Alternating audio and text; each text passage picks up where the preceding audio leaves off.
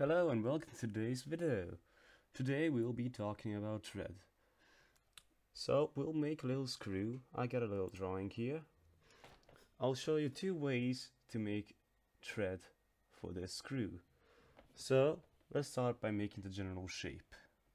So first things first, we see this is metric 16 millimeters, which means this is a circle that's 16. Let's draw it right away.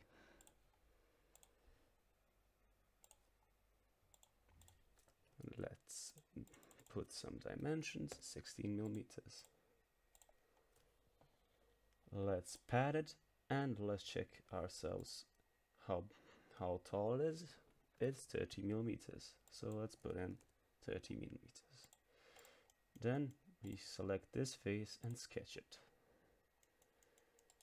We are going to draw, we're going to draw a hexagon for our screw, and we want it to be how much? 32. So let's select 32. There we go.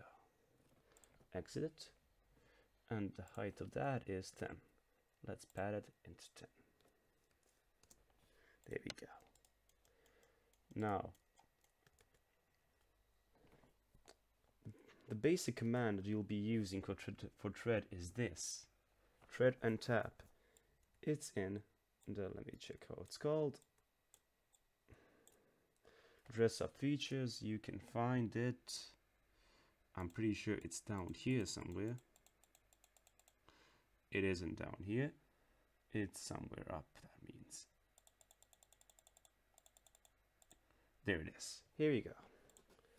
Let's put it back. Select our command and let's check what CATIA wants. Select our supports.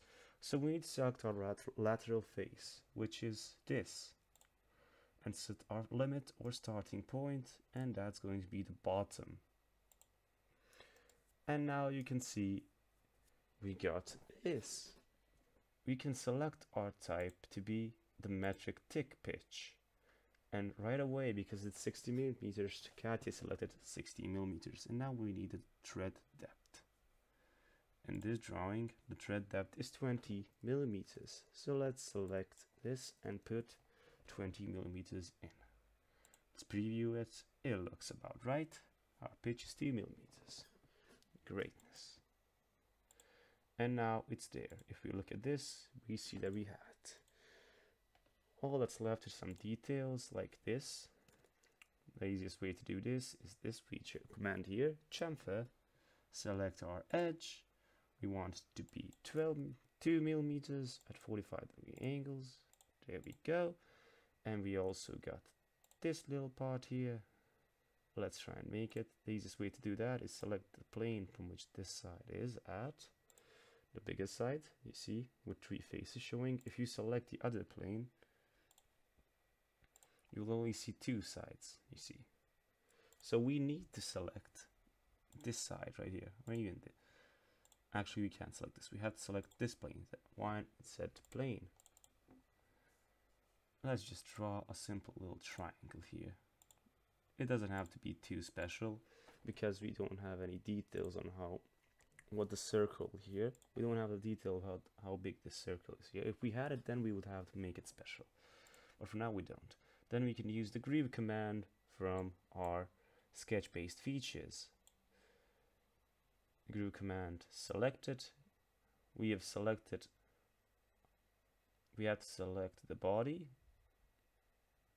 It's being selected, and now the axis. We will select this axis or the Z axis. We can select the Z axis. And there we go. We got our little picture. Niceness. Alright, the second part of the video now. Now we don't have the M16. We have this. We need to make the 3D image. We'll be using the Helix command for this. So let's show you how we can make this. We have our detail. This is a regular triangle. It has 1 millimeter on all sides because it's the same triangle. Let's make that. Let's reuse this. So we don't need this thread anymore. We can delete it. we'll keep the groove, but we'll delete the chamfer. Delete it. Now, first things first, we'll need a point. So let's real quick zoom in here and put a point at the edge of this spot, right here. Get out of there. Now, what you'll have to do is enter this plot, mechanical design, and all the way down to wireframe and surface design. We got a new environment with a bunch of new commands. This might seem crazy, but it's okay, we'll just use one command. It's from this spot here, wireframe. Wireframe is all the way at the bottom, so we'll use the last one. If you select the arrow little key at the last command, we have spline and helix. Let me show you helix. We select our helix command. So we need a starting point. This is our point that we've selected. Now we need an axis. We can select the z-axis again. And as you can see, we got our little helix. We need the pitch. So if you remember before, the pitch for an M16 is 2 millimeters. And the height is, let's check it out, 20 millimeters. So our height is 20 millimeters. Preview, and we got our helix. We can go back now to path design. Now let's get back into this plane, our Y and Z plane. Select it, and now let's make this triangle, this detail here. So we'll just make it somewhere here. We're not gonna make it all the way here. Let's just make a little triangle. And oops, let's constrain it. Select the constraint. This is going to be 1 millimeter. Now we need to select the angles. We're gonna make this 60 degrees, and the other one as well is going to be 60 degrees. Now that we've done that, we got our perfect little triangle.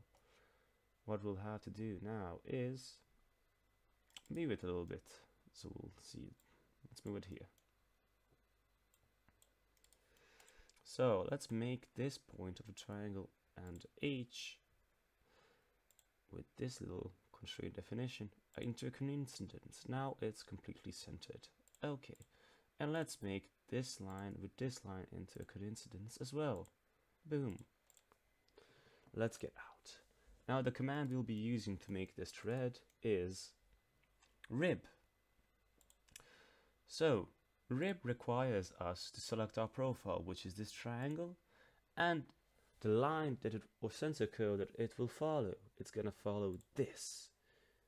So you see it looks very weird right now. That's because it's keeping an angle. We had to select the profile control and make it into a pull-in direction and choose the z-axis. And now it's a normal thread. We can now select it and see how it looks. There we go. Alright, one more detail is to add this line right here. So now we can't use chamfer, we'll have to use groove. Again, just like this, we'll do it with this now. Select this, get the sketch, and now we'll go in 2 millimeters and 2 more millimeters here, like this. I'll select this, and this, and this. Alright, we've selected the middle sketch. As you can see, it's in the middle of here. Now we can select groove, select our profile, and select our axis. It's gonna be the z-axis or the axis of this circle right here. But we're gonna select the z-axis by right-clicking here, the z-axis. There we go. A little detail that we might need to fix. Okay, we don't have to fix it. There we go. We've made our thread in the second different way.